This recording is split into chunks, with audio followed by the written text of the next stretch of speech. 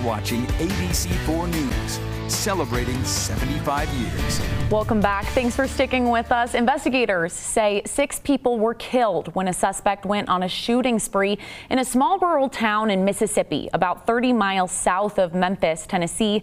Here's ABC's Phil Lipoff with the details.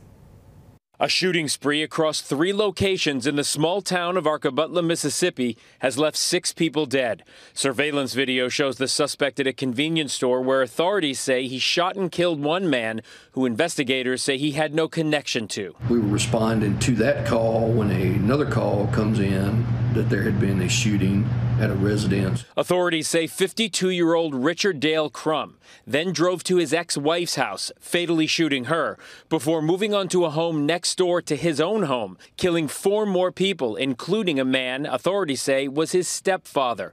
A local elementary school and high school both going into lockdown as authorities pursued the suspect. Crum is now in police custody. Investigators say he had 2 handguns and a shotgun with him. He's been charged with first-degree murder, though more charges are expected in the coming days. Governor Tate Reeves tweeting, "We believe he acted alone. His motive is not yet known." According to the Gun Violence Archives, there have been 73 mass shootings so far this year, including recent incidents on campus at Michigan State University and at a mall in El Paso, Texas. President Biden calling on Congress to pass gun reform legislation because, quote, "we owe action to American communities being torn apart by gun violence." Phil Lipoff, ABC News, New York. As the war in Ukraine nears its 1-year anniversary, Vice President Kamala Harris saying Russia has committed crimes against humanity in Ukraine and calling on the international community to hold Russia accountable. Here's ABC's Patrick Reevell with the details. Vice President Kamala Harris at the Munich Security Conference telling the world the U.S. has determined Russia has committed crimes against humanity in Ukraine. We have examined the evidence. We know the legal standards.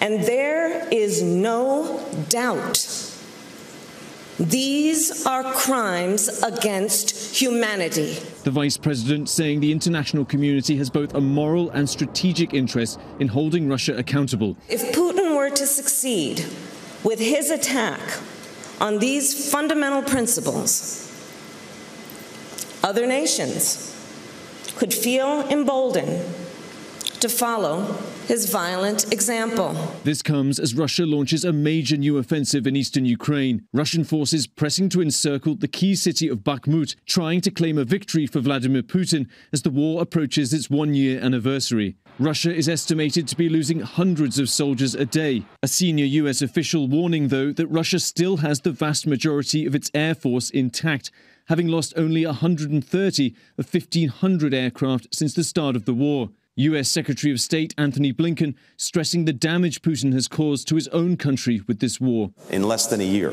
we have more than 1 million Russians who have left their country because they do not want to be a part of this war and the direction that the country is being taken in. Meanwhile, Ukraine is also suffering heavy casualties. Ukraine's President Volodymyr Zelensky urging Western countries to send heavier weapons and ammunition faster. We need to hurry up. We need the speed.